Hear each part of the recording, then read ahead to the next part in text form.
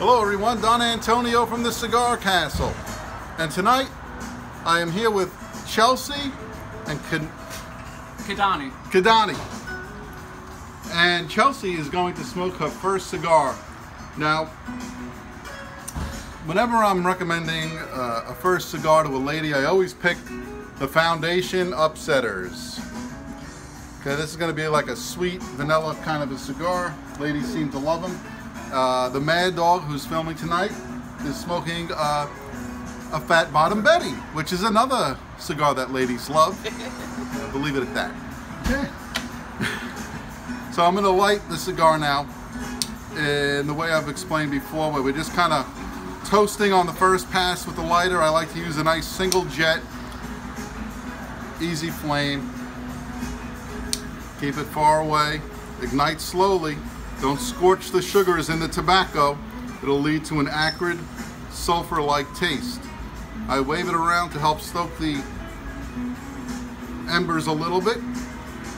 And you can see we already have some white ash there. Where it's dark, I go back in and I clean it up.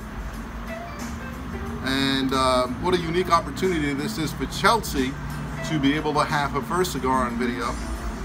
She's going to give us some feedback about what she thinks as we go. So Chelsea, give it a little purge. I like to do that to get the impurities out and away from the foot of the cigar from the lighting experience. There you go. That's looking really good. It's definitely lighting.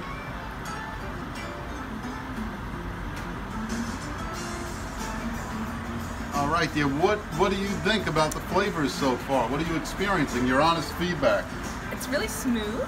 It's nice. It's sweet.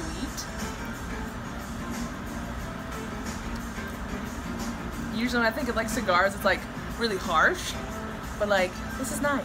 Yeah, it's so important to pick out the right cigar for the particular person on a particular evening. So what led me to Foundation Upsetters is Chelsea being a female in her first cigar. I pointed her in that direction. If I was picking out one for the Mad Dog, I would do something like the Triple T, you know, something with some oomph, but to each his own. It all depends on what you're in the mood for. Some people prefer spice, some earthy, some sweet. Me, I like them all because that's how far along my palate is developed.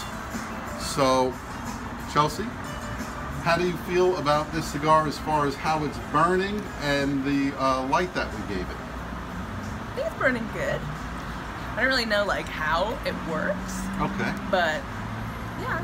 What we like to do is keep the temperature down. Mm-hmm. So, just like when we're lighting it, when we're smoking it, you should always be able to hold your cigar 1/8 of an inch below the burn line. Too hot to hold, too hot to smoke. The heat of the sugar in the cigar has everything to do with the way the cigar is going to taste. If you ever smoked a cigar and then tasted it for 3 days afterward, guess why? User error. You got the cigar way too hot, it contaminated your palate, and it's staying with you. It shouldn't be the case. Go nice and easy on your cigar. Definitely less is more when it comes to the temperature of the cigar. If you feel your cigar is going out, give it a purge, slow and steady.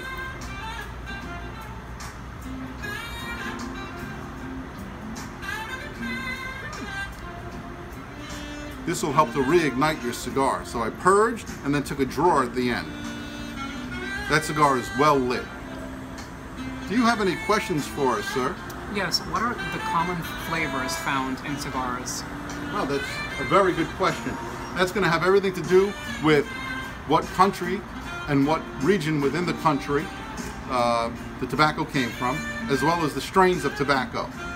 So you have Cameroon, Corojo, Habano, Connecticut, Pennsylvanian broadleaf, and the soil that it's grown in will produce different flavors depending on the strain. So a Corojo, I noticed in my experience on the Honduran and the Dominican, they're going to be more of a tempered spice, whereas if it's from the Jalapa, Nicaraguan region, it's going to be very spicy, and those are the ones I prefer.